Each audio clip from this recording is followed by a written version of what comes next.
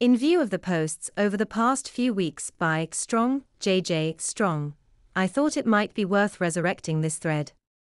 Can I just say, first of all, that for this discussion it doesn't matter whether JJ's posts are factual or not.